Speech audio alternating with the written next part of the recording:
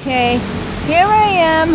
I was on my way to the American Embassy to see if they could help me out, because I, of course, was pickpocketed by some lowlife.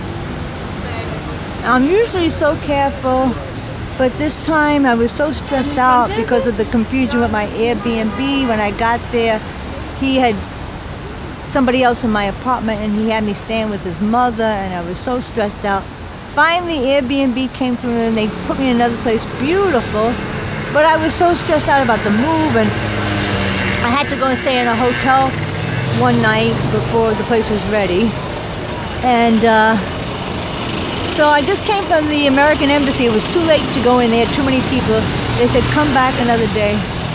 And I passed this beautiful place. I said, what is this? And the guy told me it's a church, but the statue is of Moses bringing the tablets down from Mount, oh my God, I can't remember the mountain. Oh, what's wrong with my mind? Anyway, when he was bringing the tablets down from the mountain. And there's some lions. I don't remember lions being in that story, but I guess they thought it would make it more interesting if Moses was with some lions when he went up there. Too bad he wasn't. He could have made the people downstairs behave.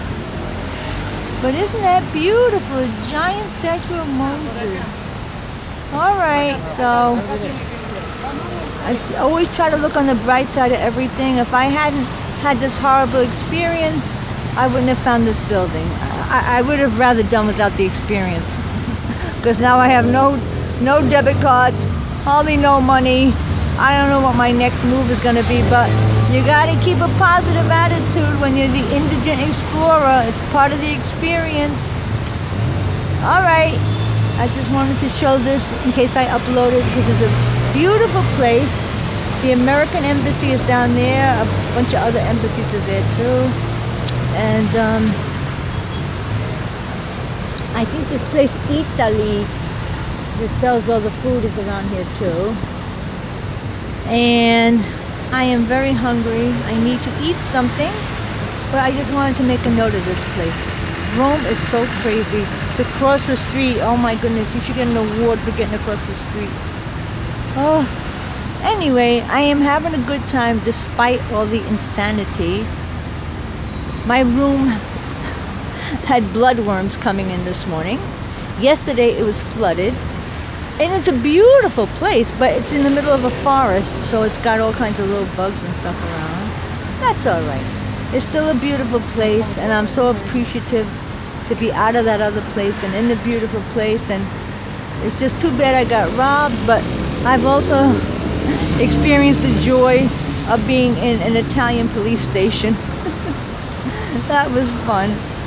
The policeman looked at me, and he starts tracing my face with his finger. I says, oh dear, I hope I don't look like somebody on the most wanted list. And he looks at me and says, ah, Italia visage, which means I have an Italian face. And after that, everything was copacetic. He brought me a espresso, and he was nice, and he was joking around. So, what an adventure. All right, I will return as soon as I find something else interesting.